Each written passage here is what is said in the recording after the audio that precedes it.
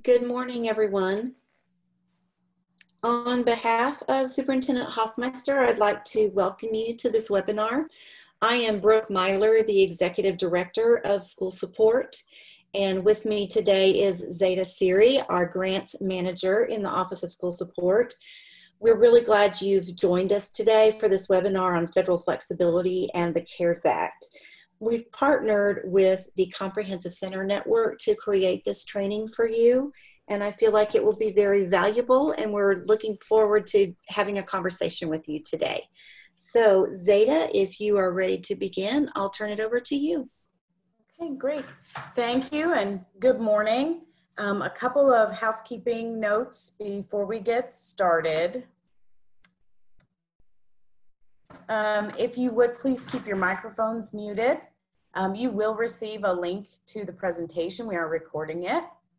And then as we move through this presentation, there is a lot of information. But if you have questions at any time during the presentation, please feel free to put them in the chat box and we will get a response to those questions either at the end of this presentation or follow up with you after.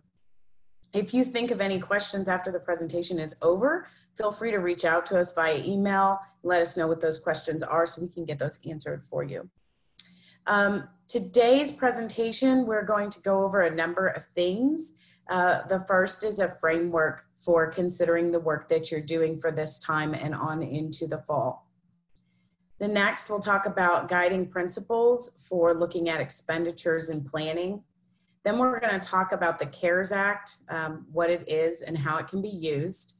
We'll discuss flexibilities for ongoing funding sources that you're already familiar with, in addition to the CARES Act. And then finally, Brook is going to talk to you about a rapid response planning tool that has been developed to help you during this time. So where do we even begin? As LEA administrators, this can be an overwhelming time. And this section reviews a framework for starting or continuing the work that you've been doing since March. And this is a quote that sort of encapsulates what this time can be used for. The situation is real and uncertain, but it also can provide a platform for innovative thinking and creative solutions. So now we want to talk about guiding principles during this time. There are three main guiding principles. The first is to ensure the continuity of base services. This includes meals for eligible students, student support, and learning consistent with public health guidance. And so here you're thinking about possibly thinking about food security for your low-income students and families. And then consider partnering with local agencies to address those needs if you're not already doing so. The second guiding principle is to focus on the equitable support for students who need it most. This might look different in a distance learning environment than in the regular classroom. So you want to think about the needs of the students, students that might be exacerbated at home. This might still be your English learner students or your special education students, but there might be other students struggling with distance learning that don't necessarily struggle when they're in the regular classroom. An example that has been provided by several of you all already is that we have students that either have one parent at home or parents or guardians are working during this time, and so they don't have a person with them at home to help them with their distance learning. And the third guiding principle is to, despite many unknowns, do not wait to plan. This is a new experience for all of us, and taking the time to develop those plans with options for the different circumstances that may arise, it can help you to navigate those circumstances as they possibly arrive in the future. And so we're thinking about planning not only for right now in the moment you're in, but for the summer, next fall, and more long term.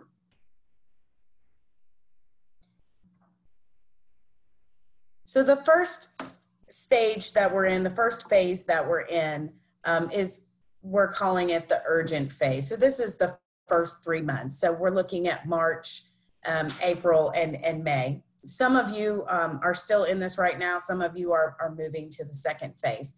But the objective here is to adapt learning environments to the extent possible in order to mitigate the spread of COVID-19.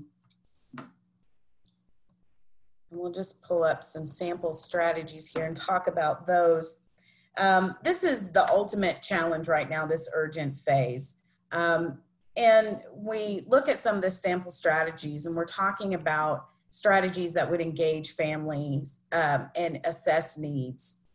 And the relationship between the teacher and the parent is really, really critical in this phase. Having that communication allows teachers to gauge what support that specific student might need during distance learning.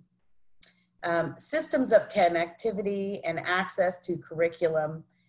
When we talk about this, we're talking about not only having access to the technology, but ensuring that everyone knows how to use it, what the expectations are, and where to get help if they need it. Again, strategies for addressing basic needs. And finally, setting up your staff, your teachers, your age specialists with all the information and resources and training that they need to be successful in this new environment.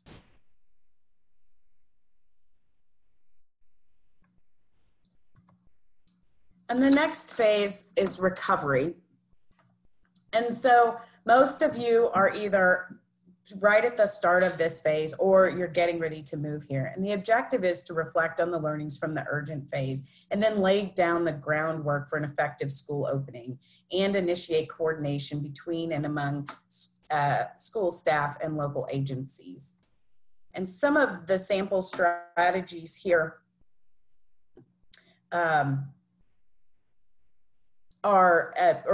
during this phase, state officials are looking at reopening schools. Your leadership are looking at when to open your schools in the fall, when to open a building, but most of that is still very uncertain at this point.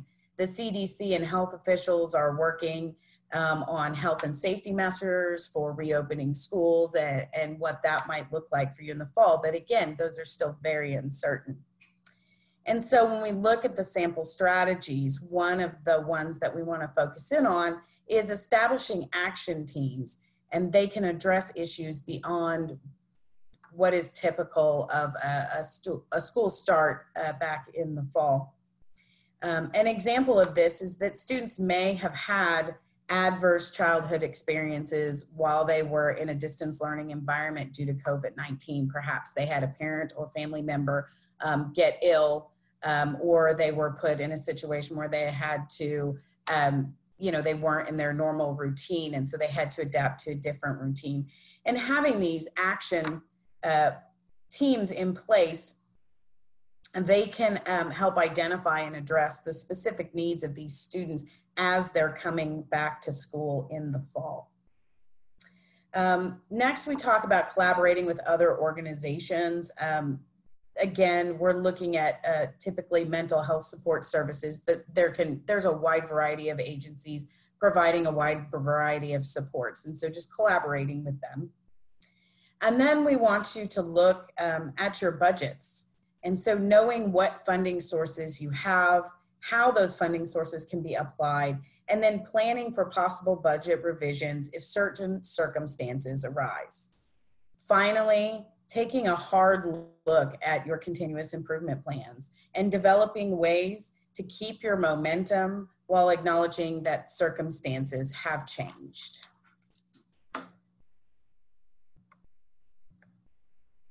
And the next phase is called stabilization, and this is really looking at the 20 to 21 school year.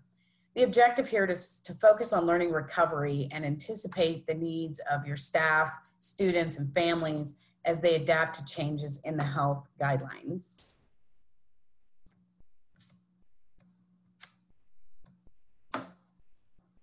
So having a plan with options can help with any resurgence of the virus that may possibly happen in the fall.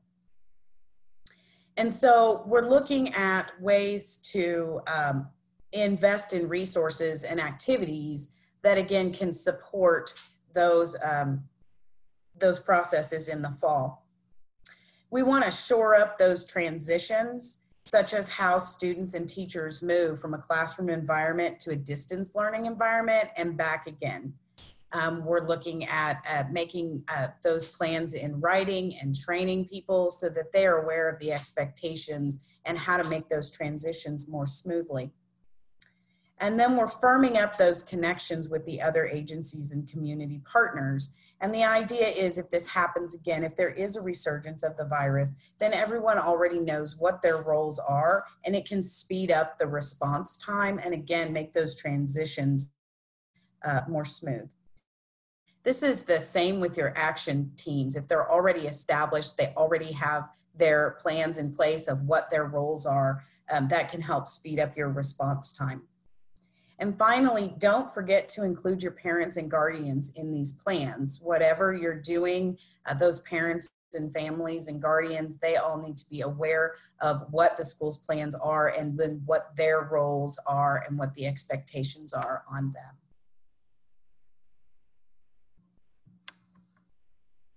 So what do we need? This is a different question than it is for the typical start of a school year. You know that you are not going to be able to do everything in the same way that you've done in the past because the landscape is different and the resources are different. So you're going to need to prioritize. So just a few notes on prioritization here. You're going to start by identifying your school's values and ask what your highest values are, and then do your decisions in these plans align with those values.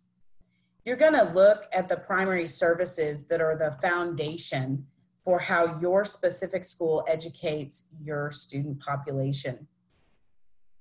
And then you're going to look at your funding, and you're going to spend with those future goals in mind, using those funds strategically. Again, you're going to know the funding source, how the funds can be used. Is the purchase appropriate at this time, or does it need to be done later on? And are you supporting your school's improvement goals with these purchases?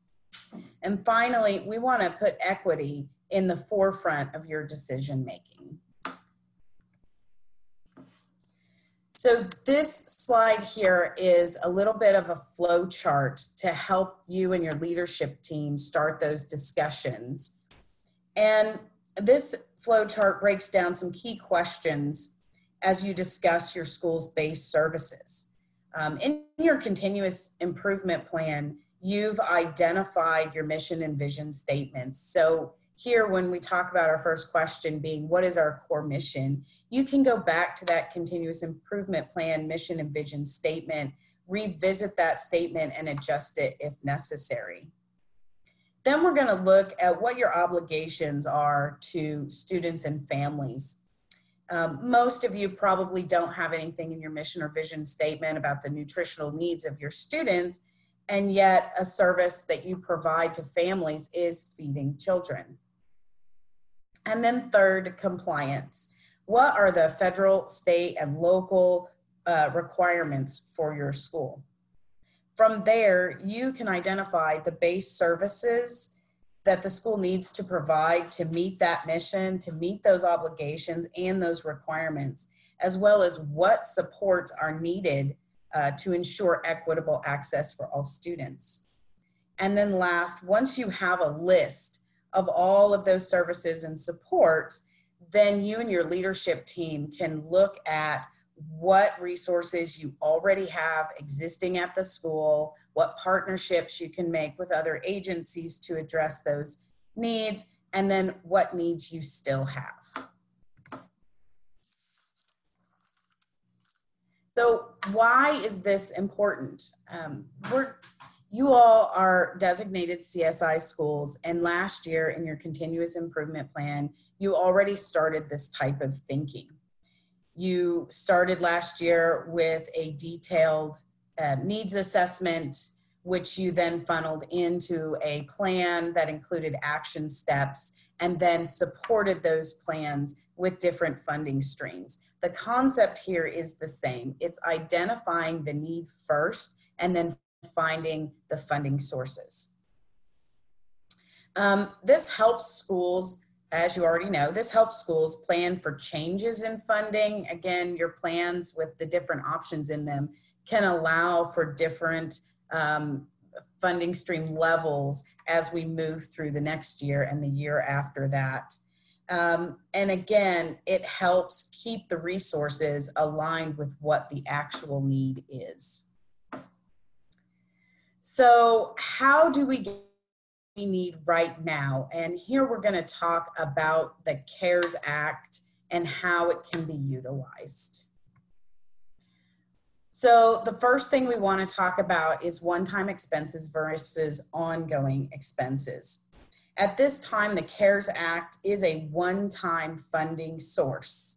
And when we think about that, we know we are not going to want to use CARES Act funds to support ongoing continuous expenditures like teacher salaries, staff salaries, contracted services, and traditional instructional coaching, or any other items that the site wants to continue year after year. Examples of one-time expenses are technology, delivering materials or meals to your students, stipends for COVID-related activities outside of the contract day. And the other one that they have listed as a one-time expense that we're going to talk about right now is licenses. I'm sure that some of your business managers and federal programs managers are looking at licenses saying that's not a one-time expense.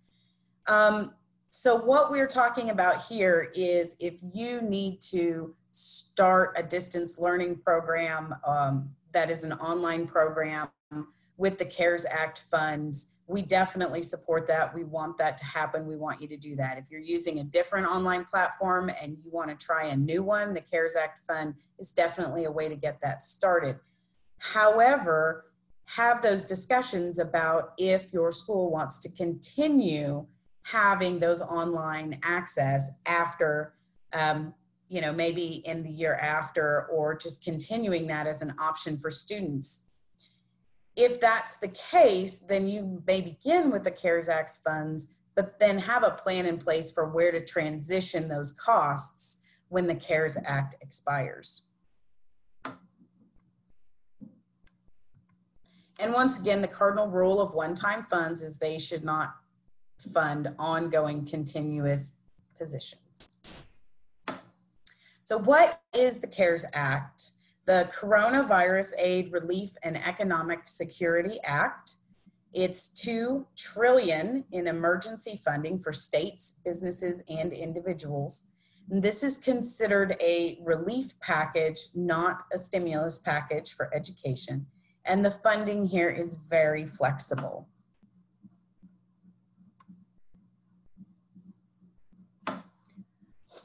So the Education Stabilization Fund, there's $30.75 billion for all states.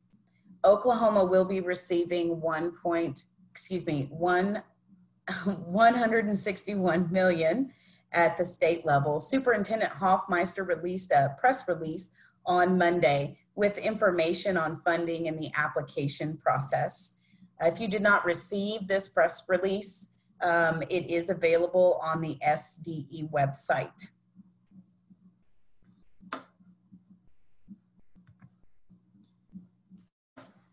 So allowable uses for CARES Act funds. Funds are intended to be used in the following areas or on specific activities.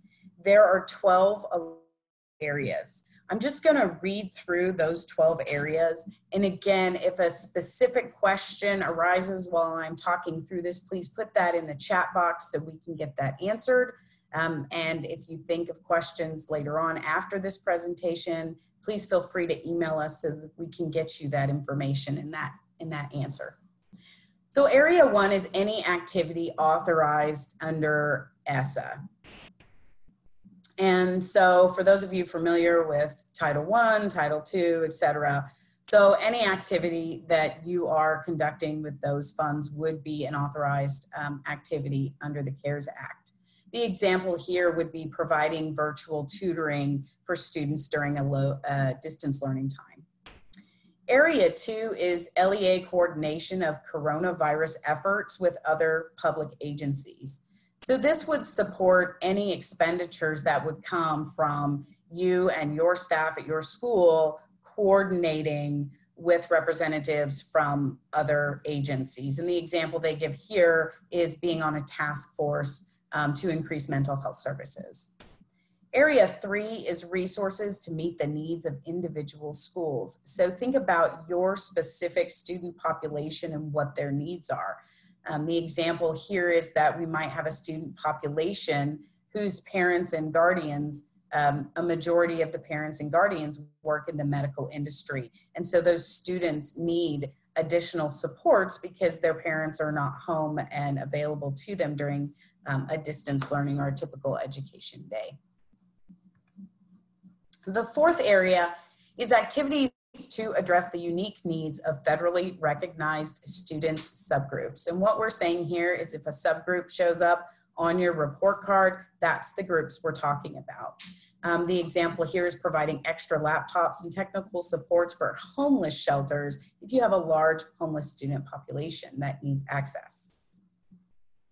Area 5 is developing systems to improve your LEA response. If you are considering looking at implementing a text-based communication system to alert students and families about changing conditions, maybe help with that transition from distance learning to the classroom and back again, this is an area to invest those funds in.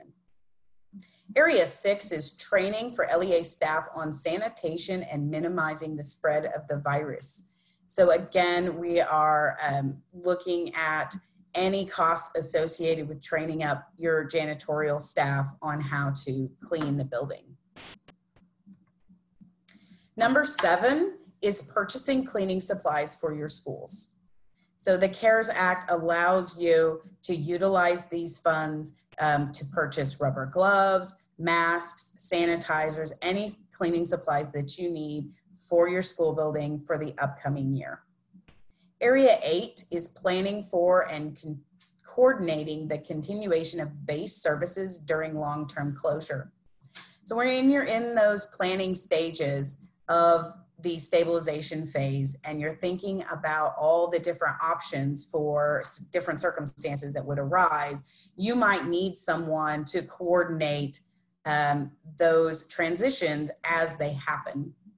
And so the example here is hiring a short-term coordinator or paying an extra duty stipend to a staff person that's going to assess those needs and then coordinate those efforts for you whenever those transitions need to take place. Area 9 is purchasing instructional technology for students. This is going to be laptops, hotspots, MiFis, whatever your students need technology-wise for doing distance learning and making those transitions in and out of the regular classroom. Area 10 is providing mental health services and support. And so again, these can be stipends for virtual home visits for mental health providers or other contractors that you might be working with. Area 11 is planning for and implementing summer and after school time instructional programming. We've heard from several of you that you are already thinking about creative and innovative ways to reduce that summertime slide. And this is an area you can definitely invest your funds in. And so when you're thinking about those summer school programs or even after school programs for next fall, CARES Act can be used to support activities like going to local libraries, maybe even the zoo, designing and implementing those grade level appropriate activities during the summertime or in an after school setting. And number 12, we're going to make a special point of because when we talked about ongoing versus one-time visits, we said it's really not appropriate for salaries and staff. And yet category 12 or area 12 says activities necessary to continue services and employment of existing staff. So we want to say that this is an allowable expense, but it is not the intent of the CARES Act. And if your LEA chooses to use CARES Act funds for salaries, it needs to be a last resort and it needs to be as short-term as possible. We can talk about other ways to address budget shortfalls in the next section. So here we have some additional education-related funding. These are the nationwide funding amounts in other education-related programs. And this is useful when you are planning on which agencies you want to coordinate with and knowing the funds that they have available to them and what their programs are.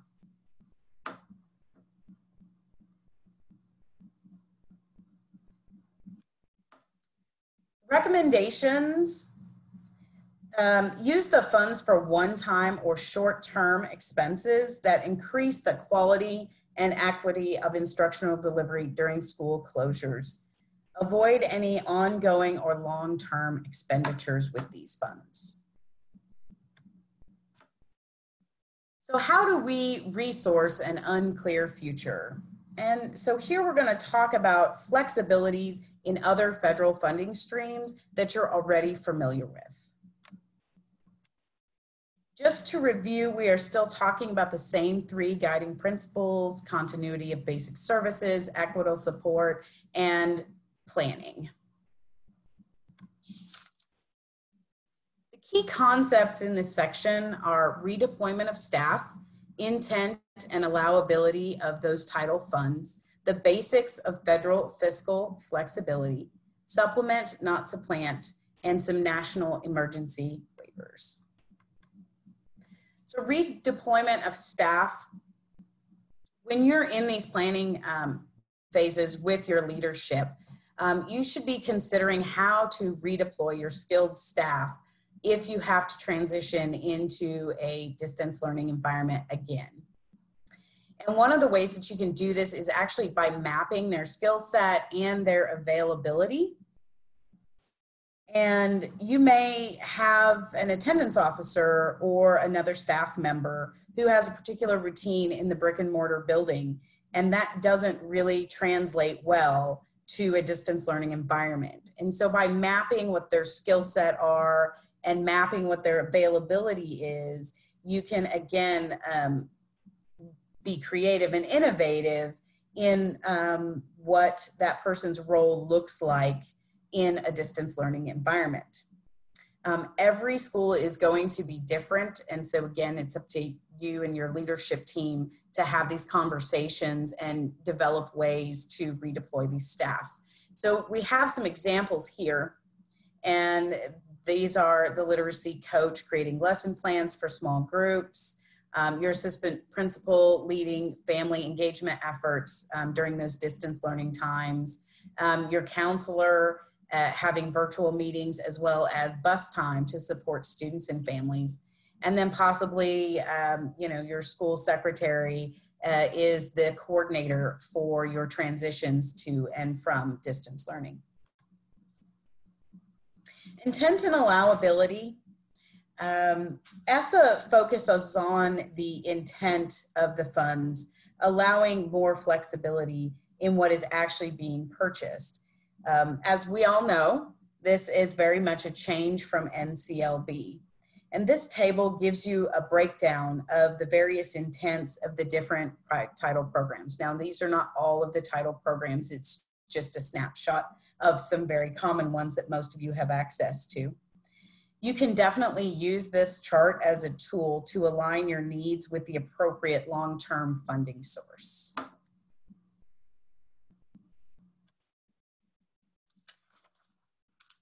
So Basics of federal fiscal flexibility, which is a very difficult phrase to say fast. We're going to get into those in just a moment, but before we talk about these three, please note that we are discussing title funds, school improvement dollars, competitive grants that you may have like 21st Century and IDEA are not included here in the state of Oklahoma. Transferability in Oklahoma's federal programs consolidated application, LEAs have the ability to transfer or to consolidate funds.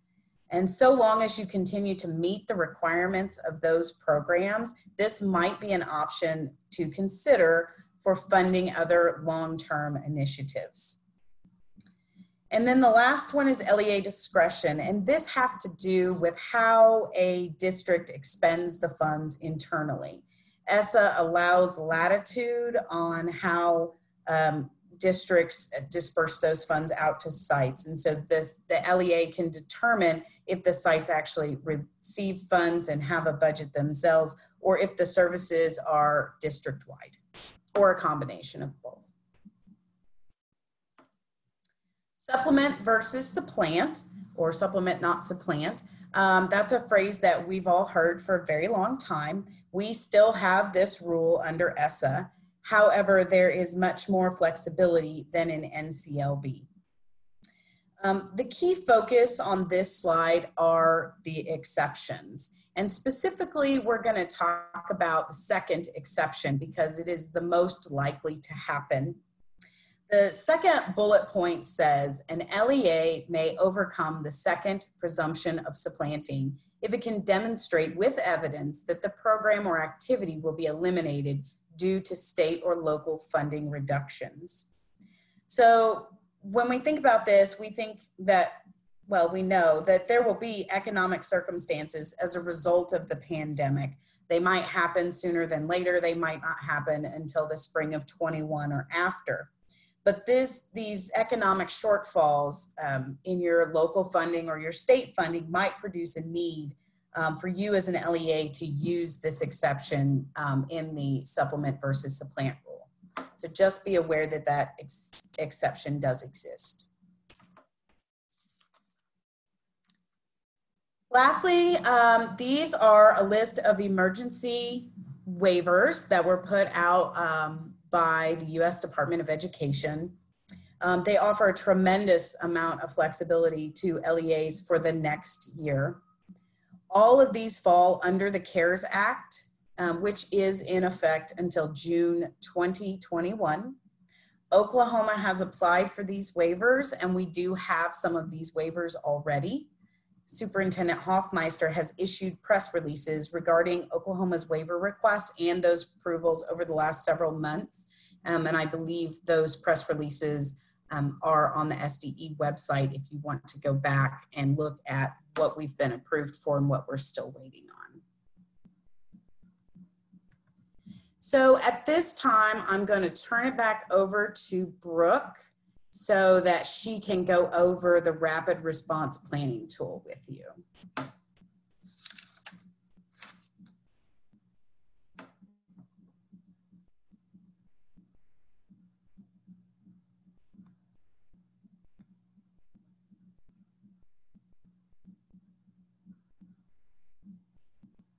Brooke, you're muted.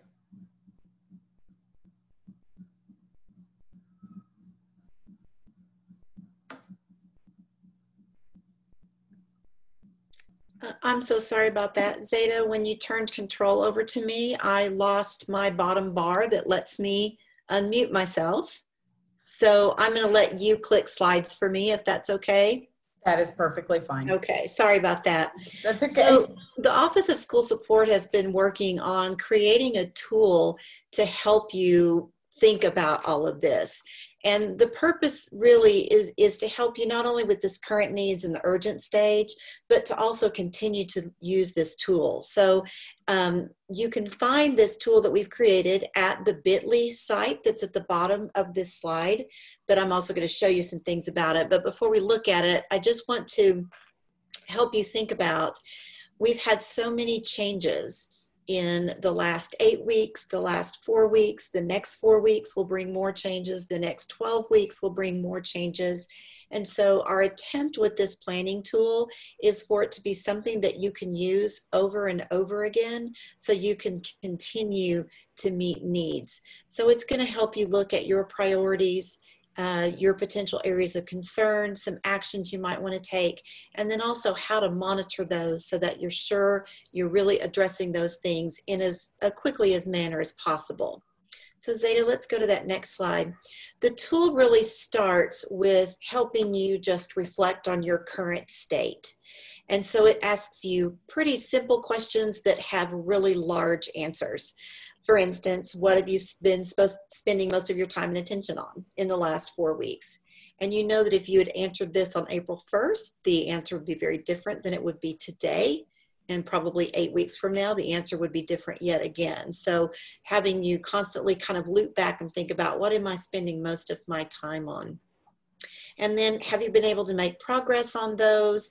And what concerns do you still have? What are things that you are now seeing pop up that maybe weren't before, and you really do need to address those now? Okay, Zada. Then we ask you to look at an immediate needs identification, and we've tried to identify areas that we feel like will be of continued concern to you, such as staff capacity, logistics of operations, child nutrition, instructional supports, infrastructure, all those things that are on our minds now because they look different than they've looked before. And so for each one of those areas of concern, we're asking you again some simple questions that have big answers, but you need to think through some of this. What action have you taken to address this area in the last few weeks? What still needs to be done, and what support or resources are you going to need? And after you've answered those 3 questions about these various areas, then you can focus on 1 or 2 areas at a time. And because this is supposed to be a rapid cycle, like a 4 to 8 week cycle, you'll be able to get back to all the things that are of concern to you, but to have real focus on just a couple. The next thing in this rapid response tool is a place for you to plan. So to write a mini SMART goal with a very short timeline, and then to think about what are the actions we need to take, who needs to take those, when do those need to happen. It's just an action plan like you've seen all of the action plans you've ever seen before. It's just asking you to do it a little bit quicker. Let's go to the next one. And then there's also a section on this tool that gives you some checkpoints along the way. So what actions have you taken? What progress are you making? What additional actions or changes do you need to make? And we've given you a place to have 4 different checkpoints. I know there's only 3 here, but there's another one on the tool when you go to that link. And so if you were thinking about checkpointing every 7 to 10 days, then you would be sure to be staying on top of your SMART goal, on top of your action plan, on top of your budgeting, and be able to move through responding very quickly to the needs that you're seeing. I just again want to say that this tool was created with the idea that you could use it over and over and over again in order to continue this kind of rapid needs assessment and moving through some of this unique situation that we're in and these weeks ahead that will come. Okay, Zada. So at this point, if you have questions for me or for Zada or about anything that's on your mind right now, if you can scroll to the bottom of your screen, you'll see where you can open a chat box, and you can certainly type your questions in there. And as you're doing that, let me remind you that you all have school support specialists of some kind. If you're a CSI school, you have the specialist that you've been assigned to for the last year. If you're an ATSI school, you can contact that office of Kelly Otis, Leslie Schmidt, Michelle Seibolt. If you're a SIG school, you can certainly contact Sharon Morgan and Michelle Seibolt. or excuse me, sorry, Robin Anderson, if you're a SIG school. I jumped ahead of myself. And if you're a Striving Reader School, Michelle Seibelt and Sharon Morgan. Those are all people and names that you've known for a while, and they are still the people to reach out to. I do want to let you know that even though we are all officing from home, our phones are still operable at the State Department. It will immediately go to voicemail, and then those voicemails will come to us in the form of an email. So don't hesitate to go ahead and call the numbers at the State Department that you're used to calling, because we will get those messages very quickly. Just don't worry that we're not answering. Wait for the voicemail, and then we will get it. Zada, I'm not seeing anything in the chat. Are you? Yeah, I can't access it because I'm sharing my desktop. Oh, that's right. Yep, I don't see any questions coming into the chat right now. Okay. So let me thank you for your time today. We know how busy you are. We really appreciate you coming and listening to this information and thinking about how you might use the Rapid Recovery Response Tool. As soon as we have this recording, we will send it out to you, and you'll have the slides and the recording, a link to the response tool, and then also just other areas where you can contact us if you're needing any help whatsoever. If there are no questions, we'll say good afternoon. Thank you very much.